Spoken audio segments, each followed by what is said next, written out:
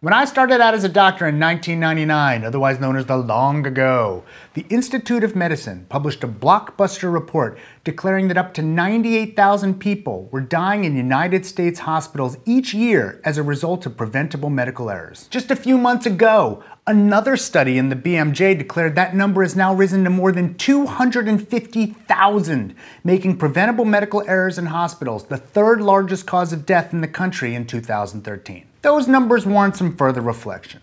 Although medical errors should concern us all, these statistics are more controversial than you might think. That's the topic of this week's Healthcare Triage.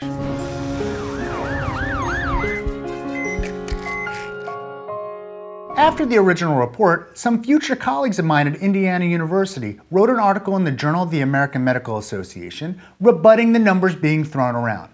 First, they pointed out that many of those 98,000 were very sick. They couldn't be compared with the general public, but needed to be compared with other sick, hospitalized patients. They focused on the research from which the 98,000 number was extrapolated. It involved an observational analysis of 7,743 high-severity patients in a New York hospital admissions database, which found that 13.6% had died, at least in part, because of an adverse event. But this didn't account for the baseline rate of death. Using New York State Health Department data and applying the calculated death rate for in-hospital acute care admissions, my future colleagues found that about 13.8% of patients in the high-severity group should have been expected to die overall. This means that the death rate in the group with medical errors was probably similar to the death rate in a group without medical errors, casting doubt on those errors being the cause of death.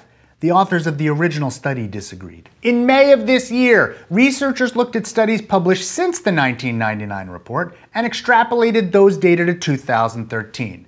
Their conclusion? 251,454 hospitalized patients died from medical errors in 2013.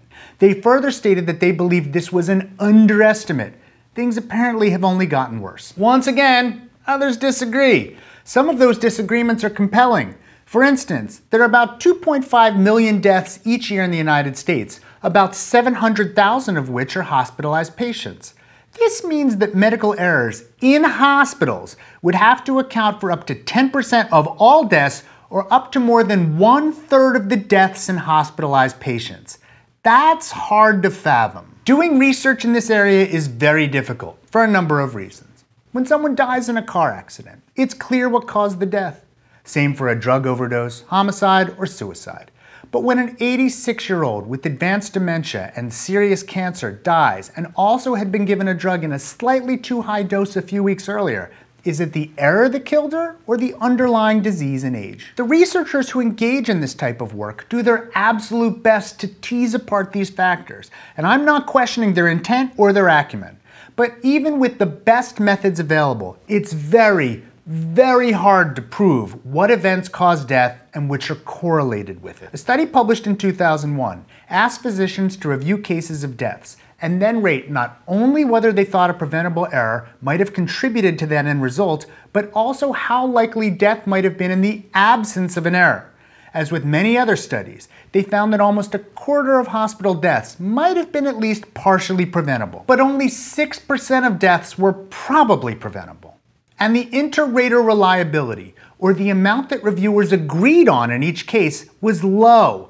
It's hard to parse their determination, and even experts disagree on each individual case. They also noted that after considering the 3-month prognosis and adjusting for the variability of ratings, only half of 1% of patients who died would probably have lived at least 3 months more in good health if care had been optimal.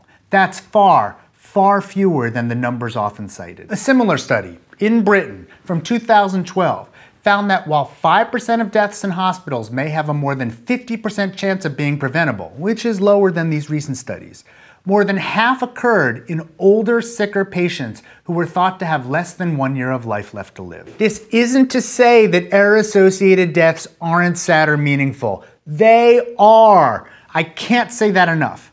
But the potential harms of hospitals have to be weighed against the potential benefits.